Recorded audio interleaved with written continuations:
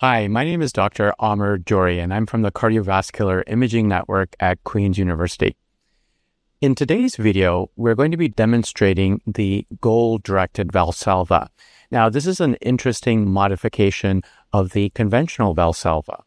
The reason why we're doing this is because sometimes you can have problems having the patient do a regular traditional Valsalva type maneuver.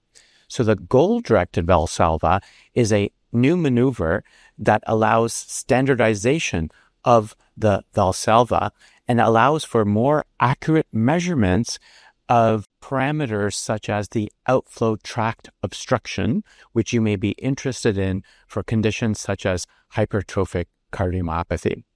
So today what we're going to do is show you the equipment needed for the goal-directed Valsalva and how to perform the goal-directed Valsalva and why that can help you get more accurate measurements. I'm joined today by my medical student, Ergi Duli.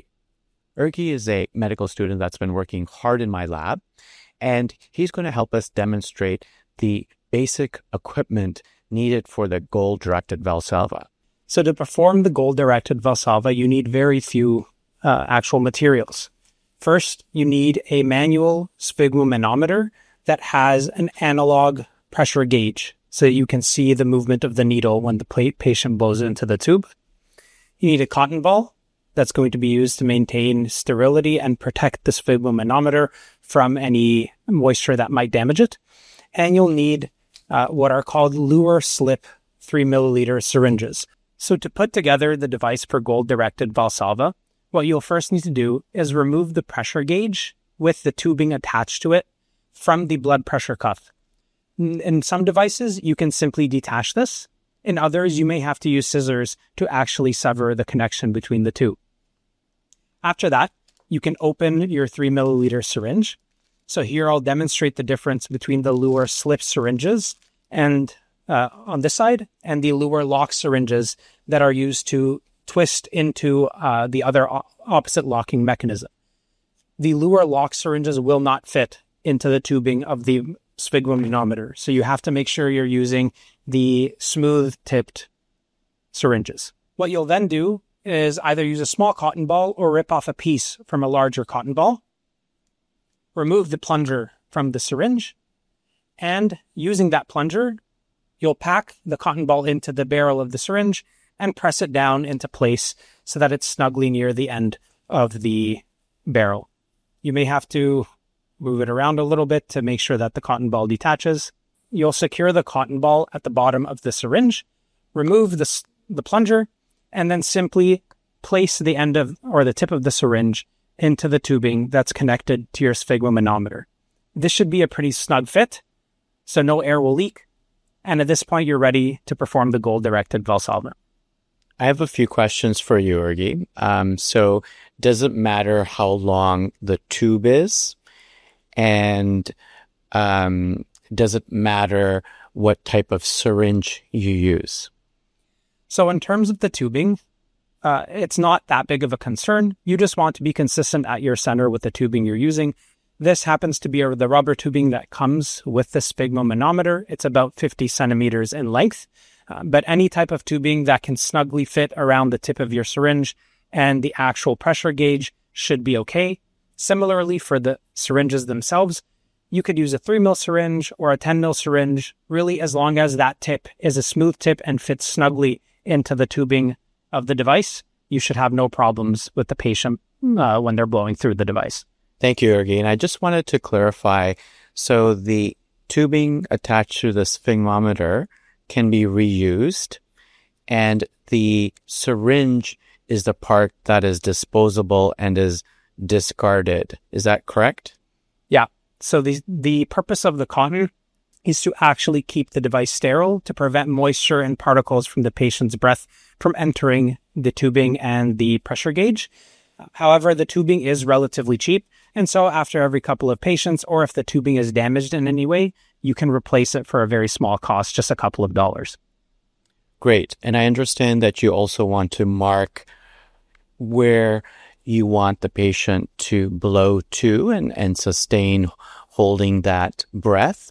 Can you show us how you quickly do that? Absolutely. So what we do is we take a red Sharpie or any color that's clearly visible to most patients, and you'll just place a mark at the 40 millimeters of mercury measurement on the pressure gauge. This creates a clear target or goal for the patient to aim for when they're blowing into the sphygmomanometer. And it will also allow the sonographer or the practitioner to easily see how well the patient is actually performing the maneuver. So I'm just going to provide a few extra notes about the equipment setup, as you might be wondering how you could put this together in your lab. I want to emphasize that we're using equipment that is available or components that are available in any echo lab. And even a sphygmometer is available in most labs. But we did end up ordering this dedicated sphygmometer for these purposes. And basically, it's sort of a $40 piece. That's all you really need. And just a note about the tubing, we're using the original tubing that is with a sphygmometer, but you might decide to use disposable IV tubing as well and attach that if you want to even be more careful with infection control. We were finding that using the original tubing and a cotton ball in the syringe was sufficient. So a few notes that we learned as we used this equipment. Initially, we were using our slip lock, which is a nice smooth-tipped IV syringe, and inserting it into the sphygmometer tubing. What we found was that when you blow into this, sometimes you have a leak around the tubing because it's not that secure. And so we were thinking it would be nice that we could use a different connector. And in fact, some labs have this lure lock syringe hanging around. The problem is that with the lure lock, it also may not fit very well, and there may be some leaks. So the solution we found to that was to use our stopcock. And again, this is just regular equipment that you can find in the echo lab.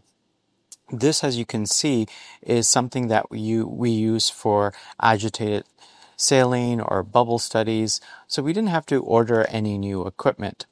And what we decided to do was, in fact, place this stopcock onto our tubing. So I'm going to show you how to do that. It's going to take a few seconds for me to stick it in here. There we go. And it is a bit challenging, but that's what makes it tight and snug. And now I have a stopcock that I can leave on this dedicated sphygmometer in my lab. And now I can use either syringe, and it's a very snug fit, and so there's less leakiness. So let's try that. So I'm going to grab some cotton. The other thing I learned was to not take too much cotton and to really roll it up into a smooth ball, because then it doesn't get caught as much with your plunger. And then you can plunge it and sort of flatten it, and it creates a really nice filter there to prevent any droplets from entering your equipment. And so now I'm going to connect it to my stopcock, and I'm going to test it like that. As you can see, it's off to this component so that we're connecting to the sphygmometer.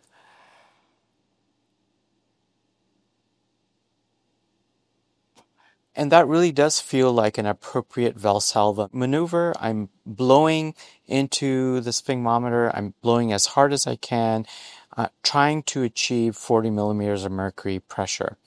Now, the exact number that we achieve really doesn't matter. It's kind of like a nice guide, but some patients may not blow as hard as 40 millimeters. They might blow a little bit harder. The idea is that they're really blowing and performing that Valsalva, bearing down and contracting, and the blowing acts as an aid to help them achieve that Valsalva maneuver. So again, very easy to put together, a few pieces that are already in the Echo Lab, and just getting a sphygmometer to help direct how hard you need to blow and reproduce that Valsalva between scans. Here we have Casey about to begin a scan in a patient with hypertrophic cardiomyopathy. She's going to first demonstrate how we do the traditional Valsalva maneuver. Okay, so we're going to try something now. I'd like you to stop your breath right where it is for me, and I want you to squeeze your stomach muscles in for me, nice and tight, like you're going to have a bowel movement. Okay, so stop your breath there.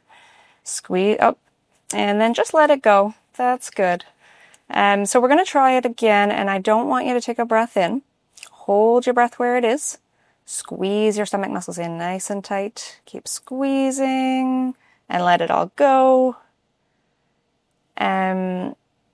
You're still taking a little bit of a breath in, so this time I'm going to have you take a big breath in. Big breath in, blow it all out, breathe all the way out, hold there, squeeze your stomach muscles in now, keep squeezing, and then relax.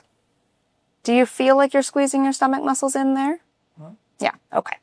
So we're going to do it one more time. We'll take that big breath in, breathe out, hold it out, squeeze your stomach muscles in, keep squeezing, try not to breathe in, and then let that go. So try not to take a breath in at all. Why don't we start with just take a breath in, breathe it out, hold your breath, squeeze your stomach muscles in, keep squeezing them, and then let that go. Good. As you can see, Casey was having some challenges eliciting a proper Valsalva maneuver.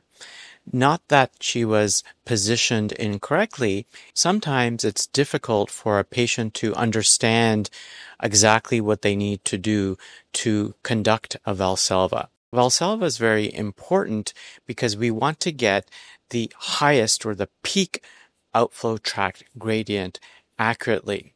So as you can see in this example, sometimes the patient was taking a breath in too deeply and she was losing her picture.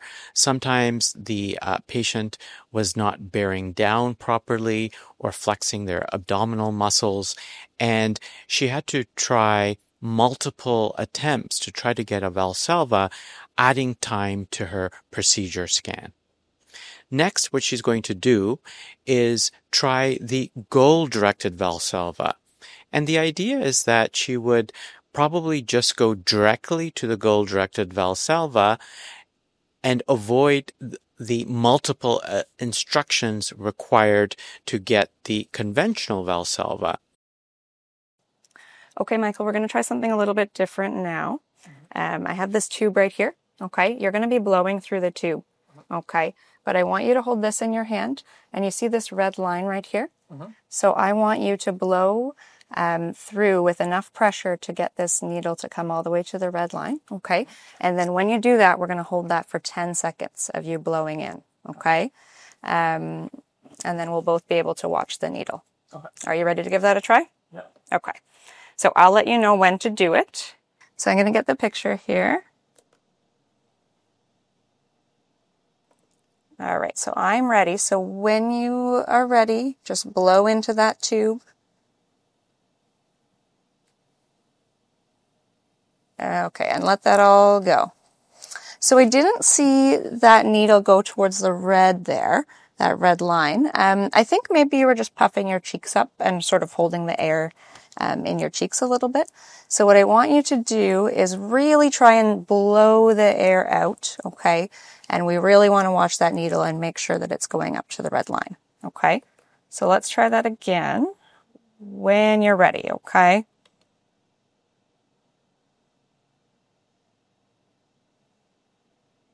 Good. So we'll count to 10 here.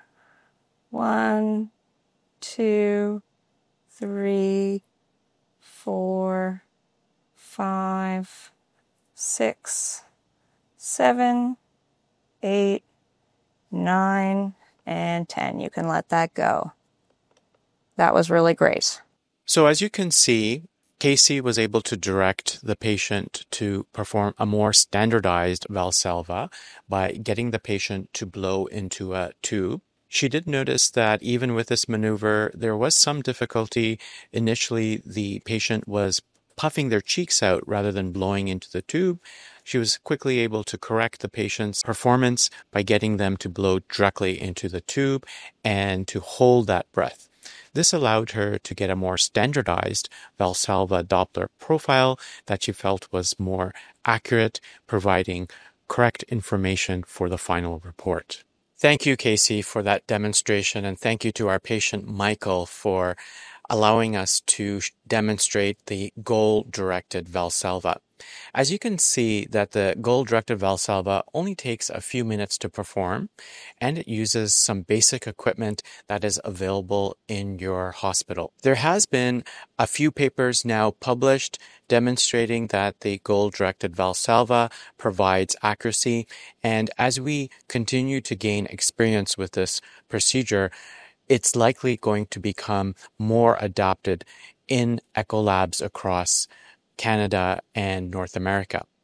One of the things I wanted to mention is that we have this video on the hcmresources.com website, along with other resources there as well. And if you have any questions, an email can be found on that website, and feel free to email us. We're happy to answer any further questions about this suggested maneuver to obtain a good Valsalva so that we can get an accurate outflow tract obstruction gradient in our patients with hypertrophic cardiomyopathy. Thanks for listening today.